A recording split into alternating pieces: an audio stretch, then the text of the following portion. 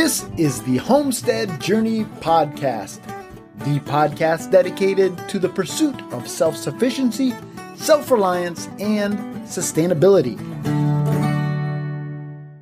This is episode number 42 of the Homestead Journey Podcast. Welcome, welcome, welcome. I am so glad that you are here. If you are new to the podcast, welcome to you. And if you are a longtime listener, thank you so much for taking time out of your day on a weekly basis to listen to me talk about homesteading. My name is Brian Wells. I'm coming to you from 3B Farm and Homestead here in beautiful upstate New York. And well, folks, normally at this point I tell you what kind of a week we've had here on the homestead. But you know what? I have no idea. You see, when this episode drops, hopefully we will have just gotten back from our family vacation. And so I am recording this actually the Thursday before we leave to go on vacation. And then I will be putting it up to be downloaded that Sunday evening into Monday, as is my usual custom. I didn't want to skip an episode. I'm trying to keep the momentum going as the podcast has been growing. But this week will not have a homestead happenings because I have no idea what took place. Now, if I had a crystal ball, maybe I could tell you what took place. Hopefully everything went well. Hopefully there were no major issues or incidents. But we are on vacation this week. Actually, now, how do I put this? We're going on vacation. You're listening to this after the fact, so we were on vacation. That's kind of tough. But our plan is to spend a week in the Niagara Falls, New York area. Very excited about that. I have been very, very blessed to spend quite a bit of time over in that area simply because when I was younger, we had some good friends that lived in North Tonawanda, New York. And so we would spend, I believe it was New Year's with them. It might pop up another time or two during the year. And then my mom and dad actually lived for a while in North Tonawanda, New York. And so my wife and I had the opportunity to visit them when they were living there.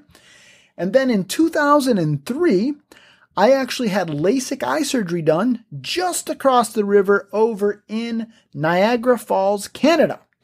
And I believe that was the last time I was in the Niagara Falls area.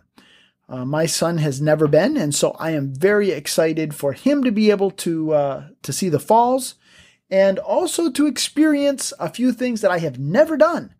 And that is to go to Cave of the Winds and to also do the Maid of the Mist. So very excited about that. Those attractions are currently open. Hopefully it stays that way. As I record this, obviously we are in the midst of the whole COVID thing, and our dear governor, King Andrew II, as I call him, has kind of been threatening to shut things back down again. So we'll see what happens. But hopefully, as you're listening to this, we will have returned from a vacation rested and relaxed, renewed, reinvigorated, and ready to go. Anyhow, let's jump on over to this week's Charting the Course. Since there is no homestead happenings, I'm sure there was stuff that happened on the homestead. I just have no idea what they were. So let's jump right on over to this week's Charting the Course.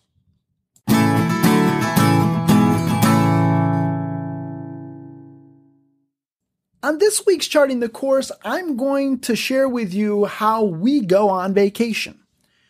When you are a homesteader, vacations can be a bit tricky and a bit complicated. Now, vacations in and of themselves can be tricky and complicated. Trying to figure out where you're going to go, where you're going to stay, what you're going to do, who's going to go with you, who shouldn't go with you, all of those kinds of things can be a complicated part of going on vacation. But certainly, adding a homestead on top of that adds a level of complication that sometimes can be a little bit tricky. And so today I just want to share with you some of the things that we do on our homestead to try to be able to rest and relax when we're gone. The first thing is that timing is everything. Now, to be honest with you, we are not going on vacation at the most optimum time for our homestead. At this point, our garden is starting to take off and we are starting to achieve that abundant harvest. And I hate leaving this time of the year. The reason why we are actually going this time of the year has to do with the whole COVID situation. I wanted to push it off long enough so that we could kind of see how things were going and whether or not things were open back up. But I also didn't want to push it too far out because this time of the year, like I said, is when things really start taking off and you get into the middle part of August. And at that point, we are just going like gangbusters. What we have found here on our homestead is that if we are going to take a summer vacation, the sweet spot for us is the end of June into the first part of July. And the reason is that at that point, we have our garden in the ground, our meat birds are processed and at freezer camp, our pullets are out of the brooder, our piglets are weaned, and really we don't have a lot of stuff coming on in the garden. We might have some radishes, we might have a few peas, but it's still a little bit early for those things for us. And so at that point, we find a little bit of a lull in our summer based on how we do things here on our homestead. Now, depending on where you're at in your growing season, it might be a little sooner than that, it might be a little later than that, or that might not even apply to you. It may take a little bit of trial and error for you to figure out where the sweet spot is for you to be able to go on vacation. But certainly, timing is everything. And, at this time of the year, this is when people want to go on vacation, right? You have people that want you to go do things with you. You've got family that wants you to go here, there, and everywhere. And they might want you to go camping for a weekend, or they might want you to go to the lake for a week or whatever. And when you have a homestead, it just makes life complicated. Having a homestead changes things. It's kind of like when you have a toddler in your home. Our son was the first grandchild on either side of the family. And my brother Keith didn't really understand that when you have a 2-year-old, you just aren't footloose and fancy free any longer. And so he would call me up on a Thursday and be like, "Hey, what are you doing this weekend?" "I don't know." And he would say, "Why don't we go do blah, blah, blah, blah, blah, blah." "Okay, great. But what are we going to do with Brian J?" "Oh, well, just bring him along." "Yeah, but when you've got a 2-year-old, it doesn't quite work like that." Anybody who's had kids understands that it's a production to get them out the door, and you have schedules and you don't want to mess with nap time and all of those kinds of things. And so it's the same way with a homestead. Your homestead, to a certain extent, is your baby. Now, you can certainly put in place systems and you can put in place simplification so that it's not quite as complicated, but certainly timing is key, and having a homestead, well, it changes things. Once you've determined the timing of when you're going to take vacation, the next thing you need to think about is who's going to take care of things while I'm gone. Now, some people will go on vacation at different times. So maybe the husband goes on vacation for a while and then the wife goes on vacation for a while. I've never thought that was very appealing. I want to go on a family vacation. I love my wife. I like hanging out with my wife. I love my family. I want to spend time with them. But that's what some people do. They try not to have both people off the homestead at the same time. I have other friends that, they have pigs, they've got chickens, they might have a bit of a garden, but they have it set up so that they have maybe a large feeder. So they free feed their pigs. So they just fill the feeder full of feed. They've got automatic waterers set up. They fill the chicken feeders full of feed, and they can go away for a weekend, or they can go away for 4 or 5 days, and they might have a friend pop in and check on things maybe a couple of times. But other than that, they have systems in place whereby or the size of their homestead is such whereby they don't need to worry about having anybody come in on a regular basis or on a daily basis to do the quote-unquote chores. On the other hand, I know of people who their homesteads are so large, they have so many animals and so many things going on that if they go away on vacation, they need to hire a full-time farm sitter and have somebody come in and spend the week taking care of their animals, taking care of their chores, taking care of their farm stand, whatever it is that they've got going on, they have to have somebody come in and manage that the week that they're gone. We fall somewhere in between. We do need to have somebody come in on a daily basis. In fact, we have to have people come in twice a day because we feed the pigs in the morning, we feed the pigs in the evening. And so we have to have somebody come in twice a day while we are on vacation. Now, we are very, very lucky in that my mom and dad live not that far away. And so usually my dad will cover either morning or evening, depending on what his work schedule is. And then we have a circle of friends that are great people. And so they will come in and cover our chores the other time. Now, what do? I try to take care of them, shall we say. I thank them with some chicken or some bacon or some vegetables or some eggs or whatever, something to say to them, thank you very much for taking time out of your schedule to help me out. I know some people who will hire a teenager. Maybe they need chores done once a day.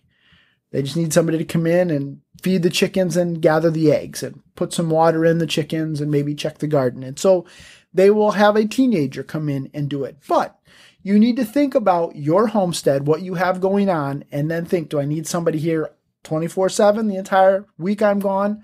Do I have neighbors that are willing to check on it? Do I have friends that are willing to do it? Do I have family members that are willing to do that?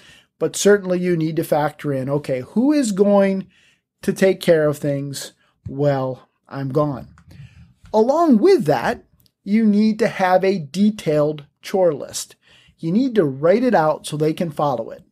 How many scoops of grain do the pigs get? How many scoops of grain does the chickens get? All of those kinds of things. Whatever chores you want done, write them down in as much detail as possible, because certainly you can go through and show people everything that you do, but they don't do it every day like you do it. And so you show them once, and maybe it's a week before they are going to do the chores while you're gone, and then they come back and it's, oh, where's this and where's that and where's the other thing?